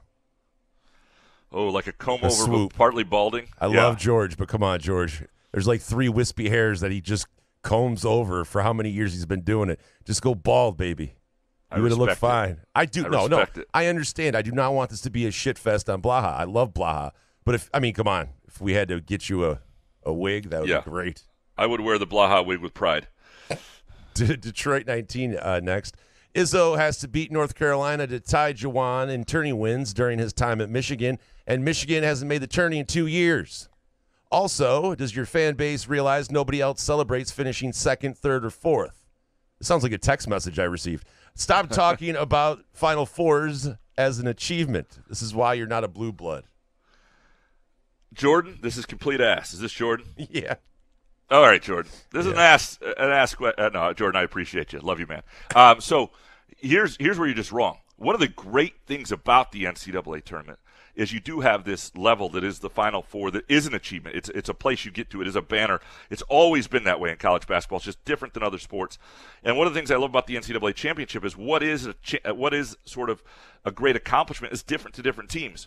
For some small schools, it is getting in the NCAA tournament. If you win a game like Oakland, they might lose to NC State, but this will be celebrated forever. You get to a Sweet 16, you come home after that weekend, students are lining for a mid-major and lining the campus, and the bus comes through. It's incredible. For some teams, it's a Final Four, like Loyola. And the Final Four is always a big deal. And then, for a few schools, it's the national championship. But a Final Four means something. It's something you have forever. It will always be that way in college. You're just wrong on this. You're just flat out wrong. Second, third, or fourth. I understand that it is better to win a national title, and Michigan State has not had great success in the Final Four. But a Final Four is a hell of an achievement. There's no question about it. The idea Izzo has to beat North Carolina to tie Juwan in tourney wins during Juwan's time at Michigan. Look, that Juwan had a good start. He just couldn't keep it up. He did 2 things that Izzo does that he didn't, and this is why he's gone. He didn't have the consistency, which Izzo has had, at least of a baseline floor of getting in the tournament, and he couldn't hold players accountable, his own son, and that fucked his whole program. And that is just that's why he's gone, and those are two things that made Izzo a better coach than him. T-Bone's dad, am I crazy that if MSU beats North Carolina, then I'll be legitimately disappointed if they don't make the Elite Eight at minimum? And from JD, Final Four or bust if MSU wins Saturday, yes? Yeah, certainly if they take over the 1 seed spot, that you get that element a little bit. Yeah, I mean, I get that though, because once you've beaten the 1 seed, it's like you ought to be able to keep rolling. And especially after last year, where they got to the Sweet 16 and lost the same way. I certainly think getting a step further would be something to make people feel decent. And once you're in the Sweet 16 final, you can taste it. The Final Four really becomes the only way to feel really, really good about something. But I don't know how, because I haven't seen it play out. Like if they were to beat North Carolina and then lose somewhere the next weekend, I don't know how we'd feel. That'd be an interesting thing to interpret. JD, who won the hashtag Couch and the Rube Pick'em contest? Yeah, it was abandoned midseason. I apologize, JD. JD, yeah. Congrats. Yeah, it was not a great performance by me this year. And this is with Eric Schultz being the man and helping out, and it's just a really busy fall, and it was too much for me to chew every week, and I got to put a little too much on my plate, and we'll do better next year. I'll be ready. I'll be more organized for it because I do like it. I like the idea of it. JD, North Carolina only -3.5. Telling you anything? Or just another example of Vegas totally missing the mark on MSU this year? It's an interesting line. Like, I could understand somebody saying hammer North Carolina, but then you watch what Michigan State did the last game and it makes you nervous. It tells me that there's respect for Michigan State. That's what it tells me. And Vegas knows if they start hitting shots, they can beat almost anyone. North Carolina, not really they're the worst of the number 1 seeds, right? The lowest rated. So, Sparty and GL, is it possible to take all those that wanted the streak to end and make it impossible for them to watch any more Spartan games? It's like a ban. You can't enjoy this if you didn't want to. Every tortured soul should take in their team in a different way. And look, I enjoy it. Admit you were wrong. Yeah, but no, this team was playing like dog shit. I can understand if you have that opinion and maybe thought that would change. Maybe it would shake up Izzo and get him to do certain things. I have no problem with wanting that because at times this season, Graham, this Michigan State team has been fucking frustrating. So I understand. Even you say some things that you don't mean because it's like, what are we doing here? 100%. Matt C. Graham, can you ask Izzo why he doesn't bench AJ when he makes a terrible turnover or gets lost on D? He played like ass Thursday. Booker and Carr got benched immediately, but he's never held AJ accountable for 4 years now. I hate AJ. He didn't play like ass, though. He was terrific. He was tremendous. He had 4 turnovers or whatever, maybe 5. But in the game, he had 25 points against Kansas State last year. He had 4 or 5 turnovers. That sometimes is not the best way to equate A.J. Hogarth's performance. You don't want a lot of bad turnovers, but he really controlled that game. It was a terrific floor game from Hoggard. I just think you're wrong. I don't. They need AJ. They need that A.J. Hoggard. If A.J. Hoggard plays like he did Thursday today, they got a chance. Mojo Jojo, can we get Greg Campy on the pod? Graham grew up in Rochester, wild to watch. That would be he would do it 100%. And maybe we can do this. So we're not going to do it like during the tournament run, I don't think. But would love to have him on just to talk hoops after the season or something. That's something we should look to do. Because if they win today, there's no way you're getting Campy on, right? Yeah. He's going national. Although he's interesting that way. Like I could text him, or his SID is really helpful. It's not out of this realm. But part of it would be me respecting that he'd have bigger things to do than do our show right now. But in the summer, I would love to do that. Mojo Jojo, why is the TNT crew, who primarily do NBA games, providing analysis and commentary for the NCAA tourney? I love Chuck, but his hot take on Southern MSU winning was whack. Yeah, the ratings must say it's good. People like watching those guys. I like watching them do TNT games. I don't love them on college basketball because I love their moments where they're giving each other shit. But But are you watching it to learn anyway, or you just want to be entertained until there's another game on? I mean, that's a fair point. But there's a lot of casuals that come in for this, and I do wish sometimes that there was a little more knowledge base there for the casuals, getting the wrong opinion about everything from Chuck. But he's entertaining. It's hard to not want more Barkley. Alex James, what would MSU's record be if that Thursday crew officiated every game? That was like a breath of fresh air. Let the kids fucking play. Yeah, no, it's that was I did like that style.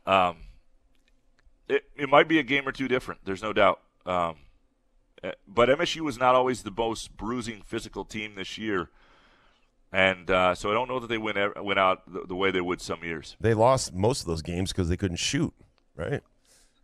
Yeah, and they had games where they just got out rebounded badly for a while. I mean, they had a real stretch of there was a stretch in February where they got out rebounded pretty badly, 3 straight games by teams that should not have done that to them. Alex, Mr. Benjen, was MSU's best possession of the year the second half one with 2 offensive rebounds, then kick out for a Holloman 3-pointer? That felt like MSU basketball.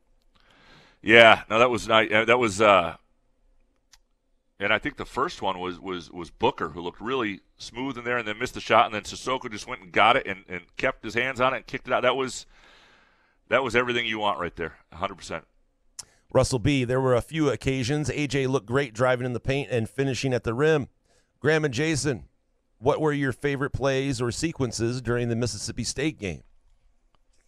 Was it the dunk? Was it the Aikens? What was your favorite play? I love I think it was Tyson Walker when 1-on-3 and he shot a 3 and actually made it, because you just don't see from Tom Izzo coach teams. If Walker's in transition coming down and shooting one of those, you're going to be on the bench, right? So I thought that was wild, and I thought it kind of switched the mood in the game. If he would have missed that, who knows what would have happened. Also, Trey Holloman overthrowing Carson Carr twice, which I'm pretty sure Cohen Carr, excuse me. I'm pretty sure that I could throw an alley-oop to Cohen. It's just wild. Like, how do you do that? Yeah, no, I'm with it. To me, I love the block from behind. That's one of my favorite plays, going back to like Tayshaun Prince against Indiana. Watching Aikens do that and watching athletes when you can just see a guy catching up and then take off. That is one of my favorite plays in basketball. Witty username next. I've missed some episodes. Have you covered the Girls 5 Eva release on Netflix? Still 5 stars. We have not, and always welcome to get into that. 2 segments, as we used to say. My wife has started watching it with a friend without me, which I'm not thrilled with. And it's or maybe she's just catching up on previous seasons. I don't know. It's out. We're aware. I've just been on the road too much, planning to settle in and watch a lot of Girls 5 Eva after the tournament. Dave Lakin up next. I watched several games on TV today. In addition to rushing the court after an upset, should they also eliminate high-pitched screaming during a free throw attempt? Extremely annoying, even hearing it on TV. Yeah, I mean, I don't know how you do that, though. You can't tell people not to cheer or scream, and then whose pitch is too high and who's too low. What if they don't like baritones? Ooh, like that. What if they don't like that, And what if caw is too high? Is that booing? I don't know. I don't know what that is. It's more like a moo, What if it's caw, caw? What if they don't want that? I don't know. I don't know how you eliminate pitches. Bo McJunkins, can we have Rex Road on for his advice and thoughts, and then we can do the opposite? He's on a roll. Hire Narduzzi. MSU is a bubble team. Now Mississippi State is the 84 Bears for MSU. Come on, Joe. Yeah, he's an SEC man who lives in 2015 MSU world. There's no doubt about it. I've given him some shit. Don't worry. Yeah, the Narduzzi thing. Bo McJunkins, what were your thoughts on Jonathan Smith's spring practice? I didn't see it. I probably could have made parts of it, but I had other stuff going that day, and part of it was getting on the road for a flight I almost missed. Both Solari and I almost missed our flights to Charlotte. Solari usually does. Me, I just I don't know what happened. Usually Metro Airport's a breeze in the middle of the week. It was packed. Originally, the McNamara parking garage was full, and I had to circle back, and yeah, it was just kind of a nightmare. And then I took my sweet time because I'm a moron, and they were holding. Windsor had them hold the gate for me so I could make it. But that is a story not worth telling, but told anyway. Presented by our friends at Midtown Brewing Company, presenting sponsor of the Couch on the Roob 2024 Bracket Challenges, both men and women. I hope you are enjoying that, and also a great place to watch games, to eat, and be merry. And so I did not see it. I think there was just I don't know how much of it was open. I don't think all that much was open, but looking forward to seeing it when I get back. By the way, can we get audio of Sean Windsor holding a plane? Hold that plane. He's coming. Hans Jurgen, could that Indiana State center flourish at MSU, or would Izzo bench him for bad D? It's a good question. Robbie, what's his nuts? Yeah, he would be fun to watch. That's a good question. I don't know what his defensive level is. Great question. Go either way. Hans Jurgen, I'd like to use my Manscape on my buttocks and beard. Well, do both, one after the other. Which goes first, though? Yeah. You go buttocks? I would go beard first, my man. Yeah. Hans Jurgen, who will MSU play in the Final Four? Let's see. Hold on. Let me pull up that bracket. 1 second. Come on. Come on. I am the passenger. I'm not talking about Michigan. And I ride and I ride. I ride through the All right. Don't put a bracket out there. Don't SEO bracket and not have a bracket. That's the worst. NCAA.com looking at you, Chief. All right? Like, don't fucking do that. Google, punish them in SEO. Punish them. Let me pull up our Midtown Brewing Company Couch in the Rube men's bracket. I need to check out I'm a little worried. So on Michigan State, it's probably UConn then on that side. And hey, if you get there and you take a swing at UConn and you lose, I think everybody at this point would be okay. It's another Final Four loss. Feels like you get there, you got to win one of these. But at this point this year, a Final Four would be pretty incredible. Jake Hawkins up next. Do you think Michigan should reach out to Indiana State's Josh Schertz about their head coaching or their head basketball coach vacancy? You know, he obviously did a really good job there. It knows how to put together a roster, use the portal. I don't know enough about him in terms of can he take that step up? Is he a good fit for what they have there as an institution? They've got some challenges and some things to figure out. Next one from the Hawk. If you were able to attend Jonathan Smith's spring football press conference, what question or questions would you have asked him about the MSU football team? I would have said, why aren't more spring practices fully open? What are you hiding? No, I'm kidding. I think at this point because he's just learning the team too. I'm less curious about I have fewer questions that are specific more than what he's learning, and I'd want specific answers. If what he's and that's what it's hard to get, because they're just seeing their team for the first time in a lot of ways. And so I think observing and getting his take on the things he's learning about them, where their strengths are, where he thinks they have some advantages, what he'd like to do. I think those are all things I'd like to know. Upper Deck Jerk Guy, if Holloman could have hit Carr in those two alley-oops, would the Spartans have won by 30? Certainly would have changed. There would have been moments of momentum, and there was one that led to a 3 the other way, right? So it was like a 5-point swing at a pretty crucial point. So it is possible. It would have gone even higher up. The margin would have gone higher. Next from the Jerk, will the show pay for Jason's travel if the Spartans make the Final Four? So we are the show. So we just decide to use some of our earnings for Jason's travel is the question. I'm going to tell you right now, I don't think it would be worth it for the show. Not because I don't think Jason would be fun to hang with the Final Four. I'm just saying for the best show quality we do, it's when we're both in studio. It's when Jason's also able to hit the drops and yell Hoff and also control the board. But it's when I'm there too. I mean, it's like I like being on the road. I'm having a good time. I'm glad that Spotlight gives us this remote studio to do this show and have the equipment and do it at a high level. But the best shows are when we're in studio. The best shows for us to give you. And last from the Jerk Guy, can you get Joe Rexroad on the show to tell us what time the Spartans play on Saturday? This came out before it. That's an old joke. Joe hates it. Absolutely hates it because people, when he was at MSU, people used to immediately just start tweeting at him and asking long before the times came out. So glad it's 5:30 tonight. Hope you enjoy the game. Get your Pure Options loaded up. Get your Groovy Donuts loaded up. Get yourself wrapped in a muskox flannel. Get your bets in on the Firekeeper's iCasino and Sportsbook app. We appreciate all of them. We appreciate you producing our show. Hope this gives you something to listen to on a Saturday pregame or even postgame, and maybe it'll sound even better then. We will be back Monday. I'll be back in studio, and we'll do some hot takes. We'll react to all of it. Good show, man. Yeah, man. Couch in the Roof.